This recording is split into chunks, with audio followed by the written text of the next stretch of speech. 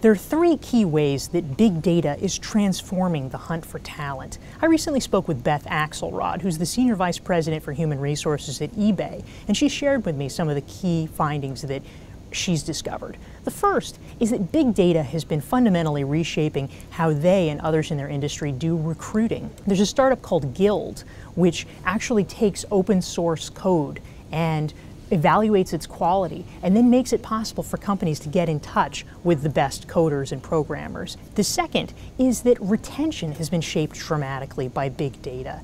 eBay is actually able now not only to focus in on managers or departments where an abnormal number of people are leaving, but instead to even shape their policies to minimize attrition. For instance, they were able to make changes to their maternity leave policy and were able to drive down attrition among new mothers. Third and finally, a key place where big data is reshaping HR is within the ranks of the profession itself.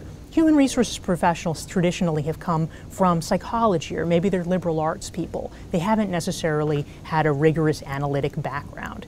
That is beginning to change because you need to bring in statistical awareness and know-how in order to be able to take advantage of the new pool of information to make the best hires. And so those are some exciting ways that it's shaping the future of business.